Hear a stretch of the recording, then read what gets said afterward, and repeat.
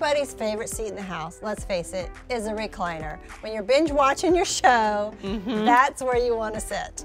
Well, and so many people think of a recliner as something they don't want in their home, but we've really come a long way from the recliners of old and have gotten much more fashionable options for you now. They come in all range of styles, sizes, colors. So whatever your style is, there is going to be one for you.